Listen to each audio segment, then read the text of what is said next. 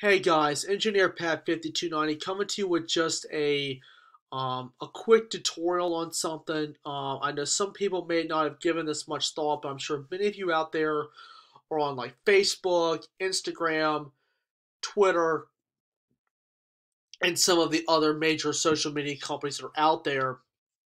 One thing that you may notice in your iPhone or your Android storage is the amount of space that the app takes up, but how much your document and data is taken up on the app. Uh, I got a notice on my phone that said I have an iPhone 11, for example, and it said that the space was running a little bit low, and I was deleting videos and stuff, to get rid of some of it, but it wasn't helping. It was the Facebook app that was actually taking up a bunch of the storage. And you're probably wondering, how do I do that on an Apple iPhone 11 or any Apple device? It's really simple. Excuse the fact I'm actually updating some of my screens as well. So the only thing you have to do is select the app, remove the app, remove the actual app, and then your storage is going to go extremely down because it will also clean out its cache files. So because the cache files really add up on your precious space on your phone. So give it just a couple of minutes for just clean out, reinstall the app, sign back in, and all of that is going to be cleaned out. I have never done this because I actually just learned this on the internet just before making this video. But you can obviously do that with all of your other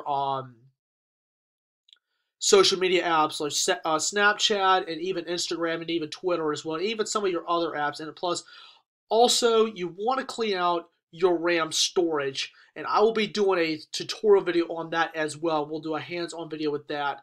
But that's the way to do it with an iPhone. It's really simple. So let me show y'all one more time. See, let's say you're on your home screen, for example.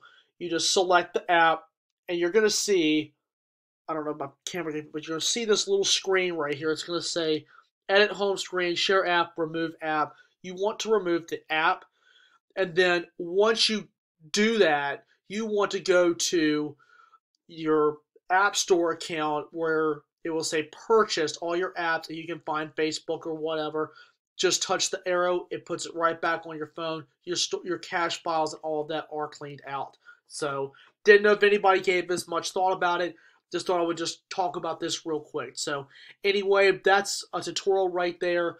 The next tutorial that I will do on this is doing a hard shutdown, actually a RAM storage clean out